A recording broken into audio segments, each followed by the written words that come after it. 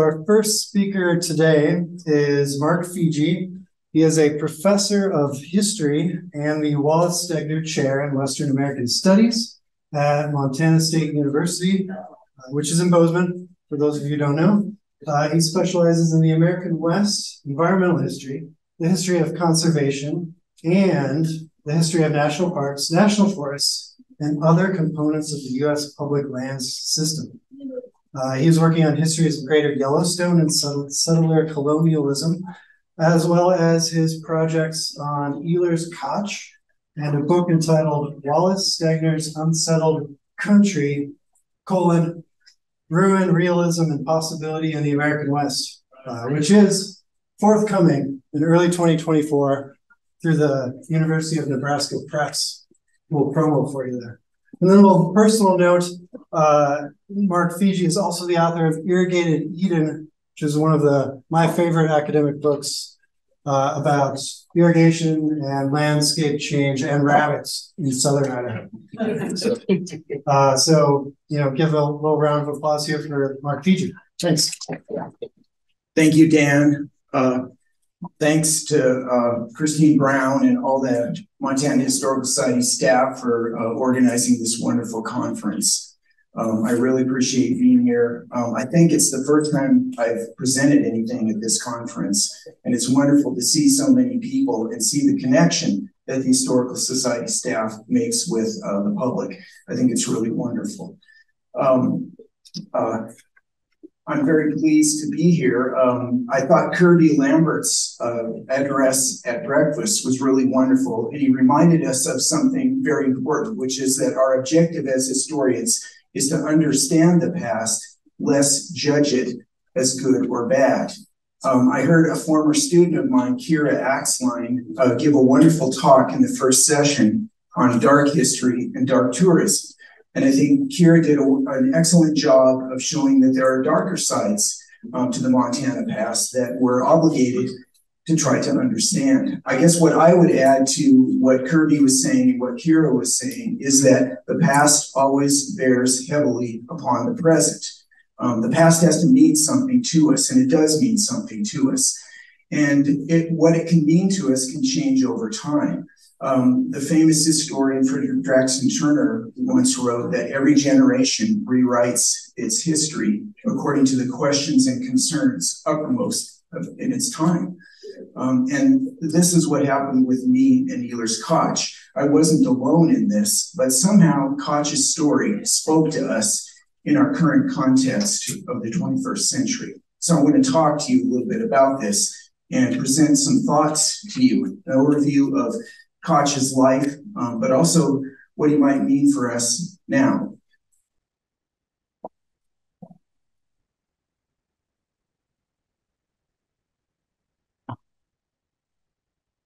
So I first learned about Elers Koch through my colleague, Dr. Janet Orr, who also happens to be my wife. And she was doing a project with the U.S. Forest Service on the 9-mile remount depot west of Missoula. And she published a wonderful article in the Montana Magazine of History on this. And in the course of this research, Janet came across this book by Elers Koch, 40 Years of Forestry. And she asked me if I'd ever heard of this.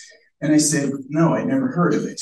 She said, you've got to read this. And I think in her mind, Elers is the kind of guy that she associates with her understanding of Montana culture and history. I think in her mind, Elers Koch fuses with the values that are expressed in the 1972 Montana Constitution and things like that. So Elers was Janet's man, and I had to read this book. And I read the book, and it's really interesting. And it's beautifully written. And there are sides of Elers that really stand out. One of the sides that stood out in this book, which I'm going to talk about a little bit, is that as a U.S. Forest Service ranger, he eventually dissented against the dominant trends in which his agency was headed. I also learned that Elers Koch was a graduate of the university where I teach now, Montana State University. Back then it was Montana State College, class of 1901.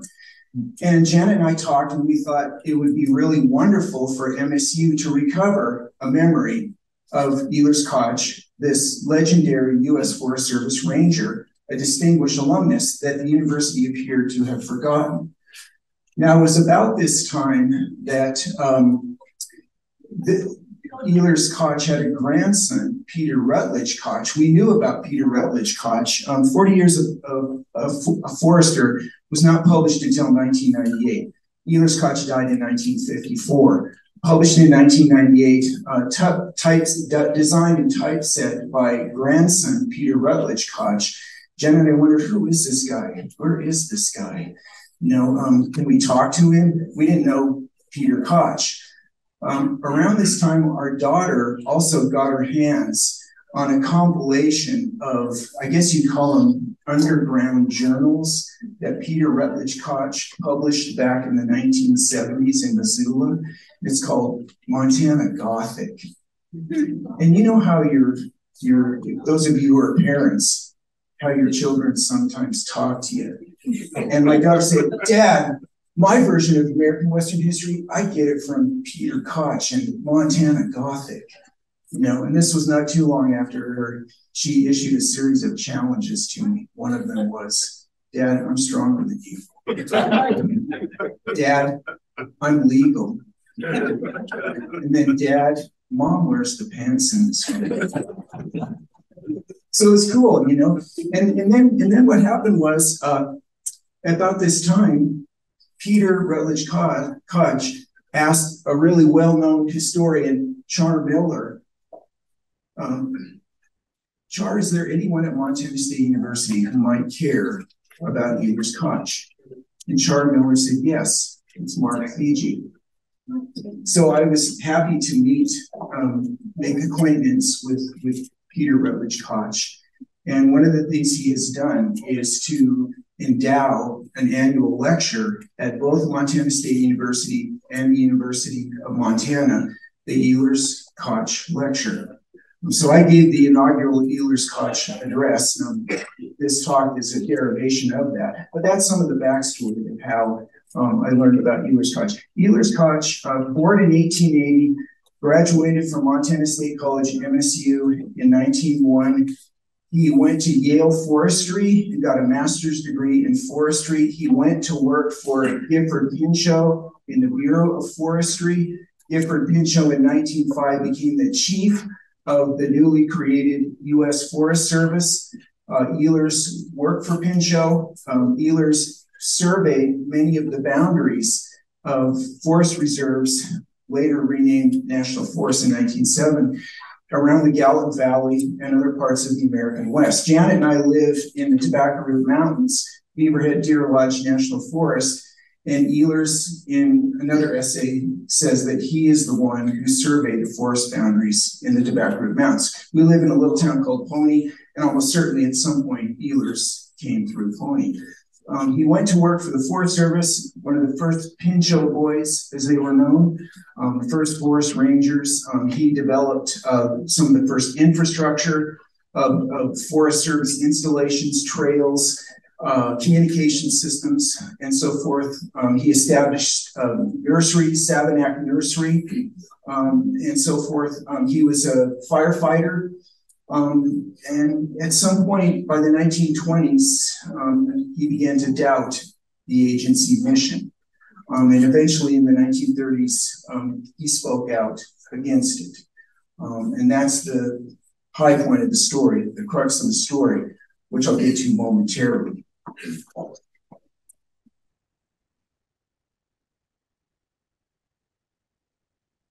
What's really interesting about Koch, I think, Elers Koch, is his background. It was an extraordinarily privileged background. But that extraordinary and very privileged background established in him, inculcated in him, a set of values about what was right living and what was less than that. He was born in Bozeman in 1880, and he grew up in the Gallup Valley at a really, really wonderful golden moment. And it was his experience growing up that gave him the values, the standards that he thought the Forest Service and the modern world generally were violating, and that prompted him to speak out. So to understand Koch and what he did in the 1930s, you have to understand a little bit about his upbringing. And the Gallup Valley was very different back then. For starters, it was a time after which Native Americans had been confined by the federal government to the reservations. The Gallup Valley in Bozeman was a remarkably prosperous place. It was not the site of the kind of labor struggle and violence that you would see in, say, Butte or Missoula. Elers Koch's father, Peter Koch, was a banker. They were very affluent. They were white, of course, which meant a lot, at that time, and still does. He was one of the founders of Montana State University. So Elers Koch grew up in a world of remarkable privilege and also freedom.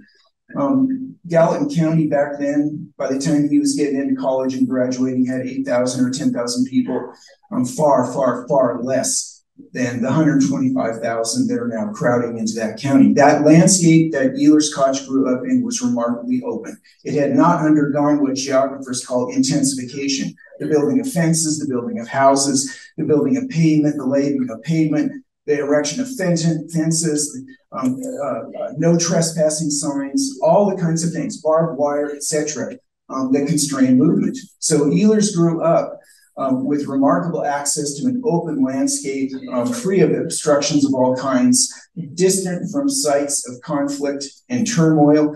He didn't grow up near any Indian reservation where there was ongoing violence against Native people, including the rape of women. He didn't see any of that. Remarkably privileged, open, free life.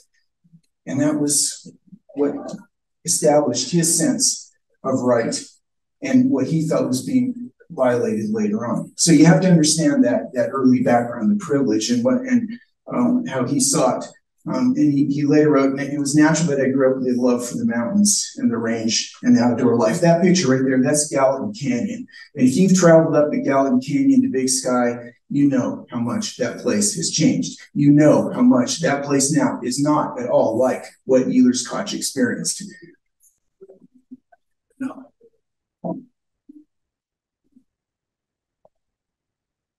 This wonderful privileged life and the joys that he experienced continued over into his early time in the U.S. Forest Service. The early Forest Service, the Pinchot boys, they had it really nice. Their job was to set up the early Forest Service installations, the ranger stations, communication systems, trails, and so forth. They spent a lot of time inspecting the national forests. And I wonder how much of that also was actually just kind of having a good time, For a guy who grew up riding horses, fishing, hunting, camping, all this kind of stuff, he had a wife, a Danish woman named Gerda, who was what you would have called back then a new woman, very athletic, very outdoorsy, very well educated. She was his companion on a lot of the inspections that he did across national forests.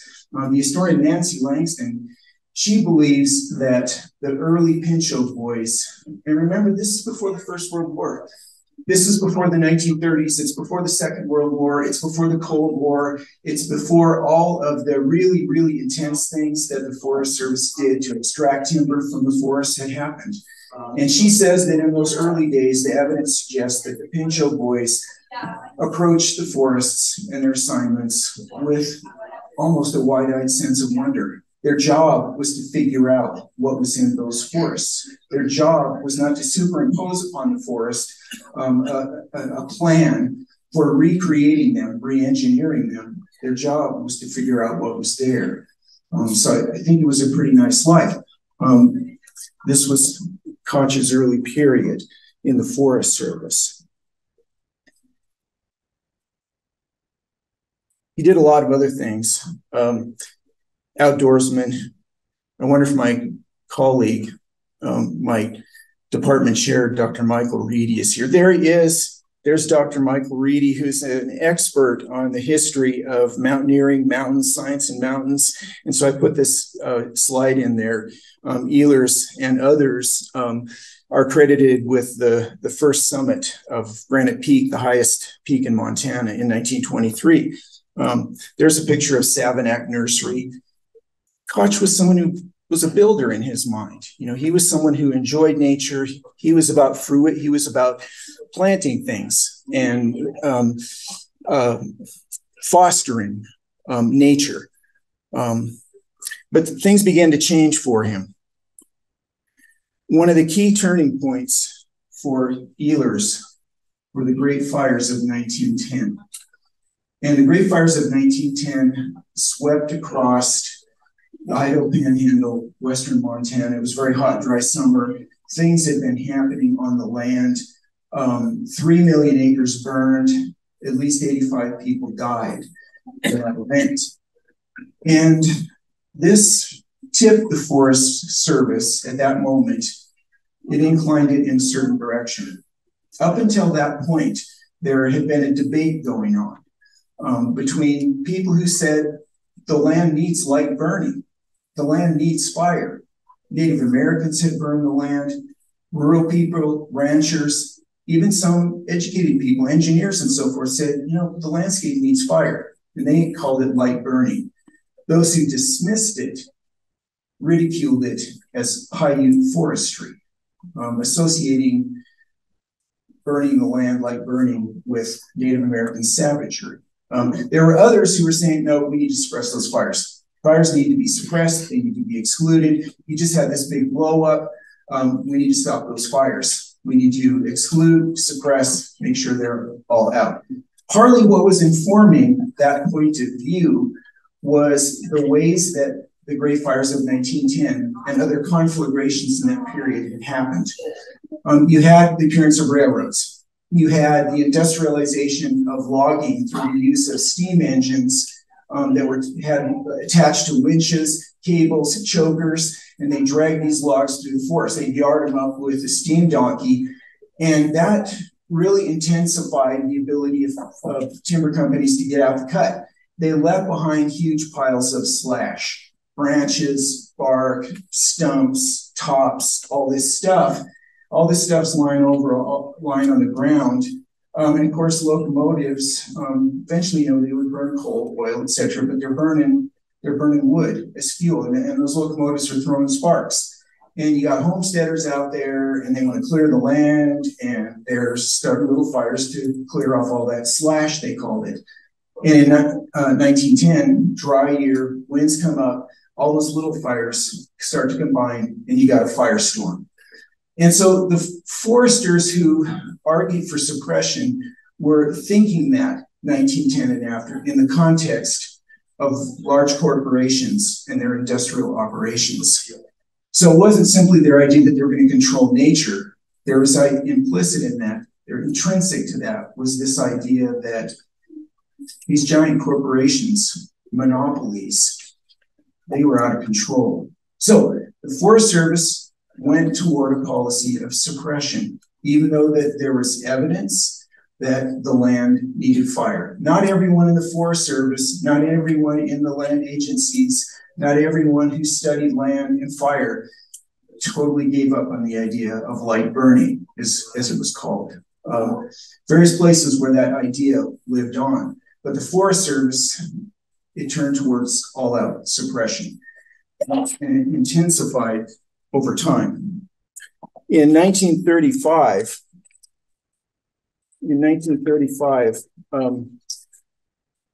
the new chief of the Forest Service, Ferdinand Silcox, issued what was called the 10 a.m. policy. And the 10 a.m. policy is really interesting. The 10 a.m. policy, Chief Silcox said that if there is a fire on a national forest, the goal is to put it out, to extinguish it by 10 a.m. the following morning. And the reason they choose 10 a.m. is that's before solar radiation heats up the land and the fuels. 1 o'clock to 5 o'clock generally is the critical burn period, as it's called now. Even today, 1 o'clock to 5 o'clock is when most wildland firefighters die. So the idea was to get those fires out by late morning before the critical burn period. And if that objective failed, you reset the clock 10 a.m. the next morning. And that idea the 10 policy applied to every forest, no matter the place, no matter the type, no matter the species, no matter the ecology. It was a standardized template superimposed on an incredible range of topography and ecology. A really hugely important moment. It's these kind of things that bothered Elers Koch. He also began to question the Forest Service's evolving extraction policies. Extraction and the need for it, the scale of it, intensified in the Great War, the First World War. The need to get out timber for the war effort, for the Allied war effort. And Koch, as the 1920s wore on, what he saw was a scale of extraction that he didn't agree with. He saw a scale of extraction of timber that reminded him of the scale of extraction of ore from the earth. And there were moments where he likened this kind of mass extraction of timber with the mass extraction associated with mining areas like Butte. He was very concerned about this. He also began to he began to question what the Forest Service was doing.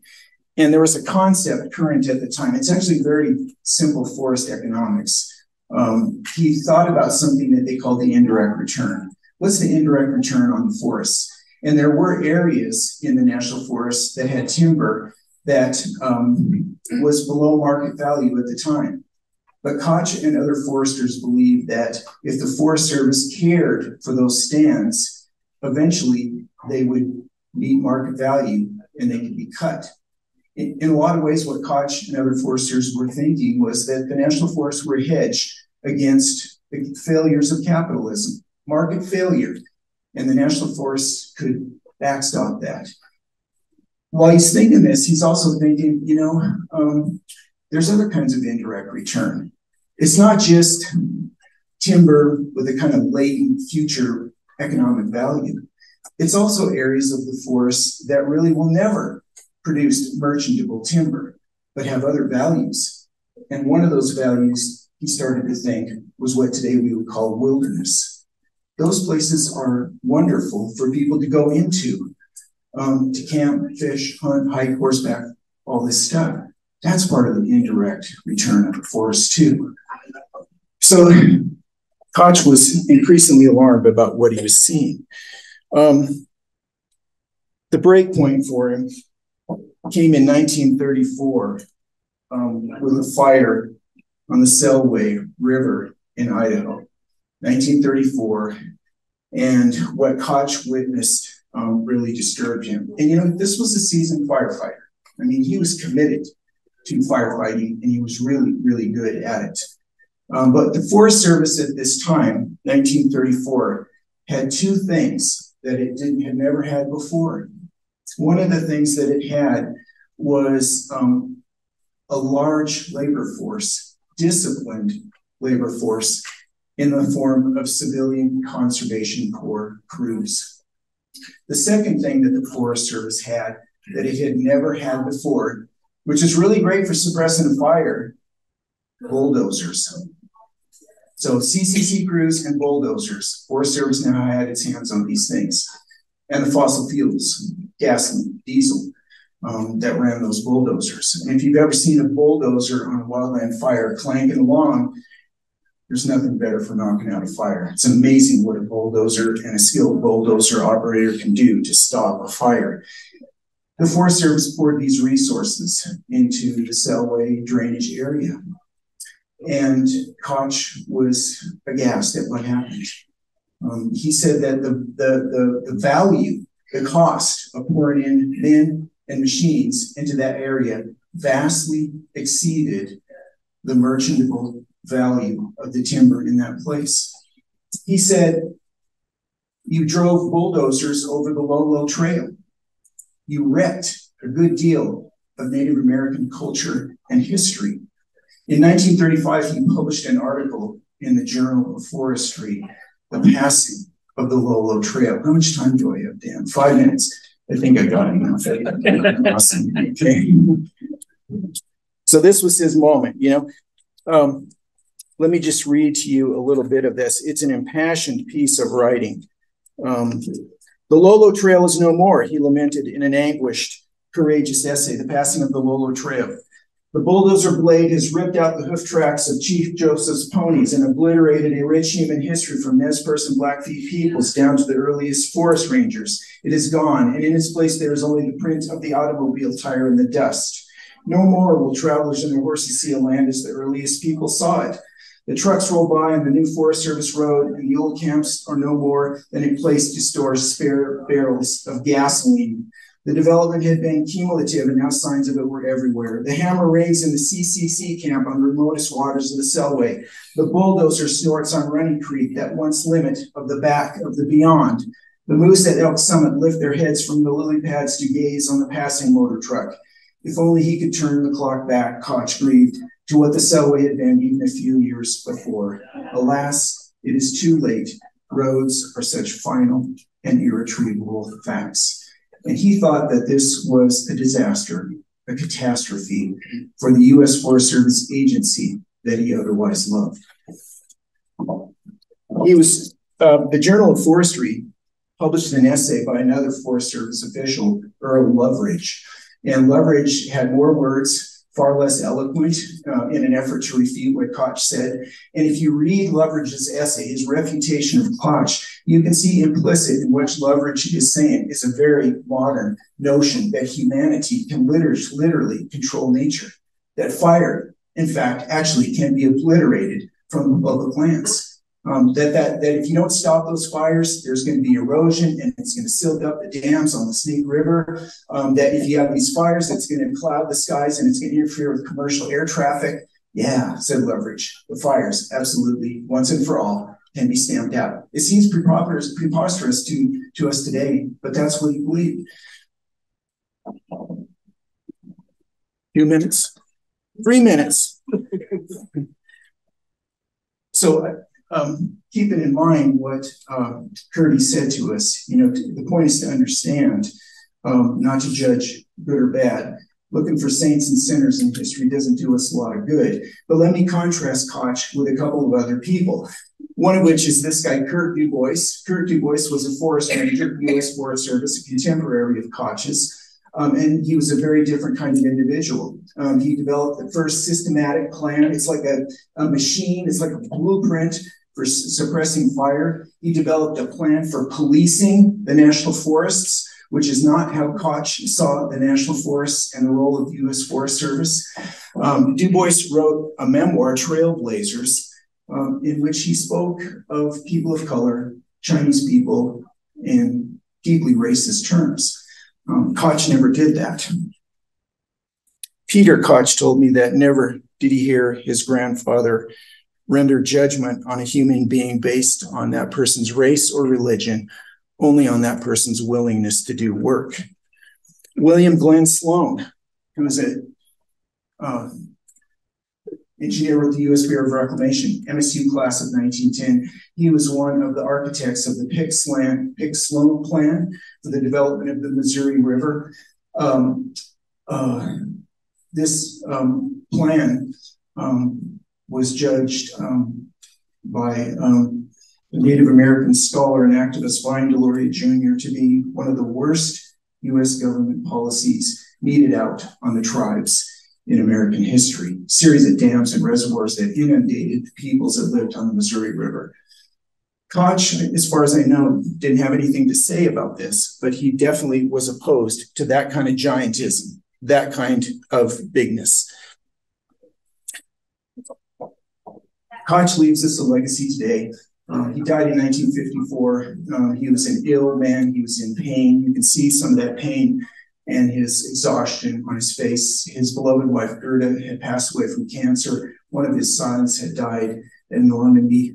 And in 1954, he took his own life. A very familiar story that you probably are aware of, happens to lots of Montanans. But I think he's left us a legacy of a courageous individual who stood up against and questioned the kind of things that still occur in our world. The idea that you can control nature, the idea that you can extract mass quantities of whatever it is from the earth, that there are areas that can be sacrifice zones for that extraction and so forth. So what I think is happening is a reconsideration of Elers Koch and how what he stood for speaks to us today. Thank you.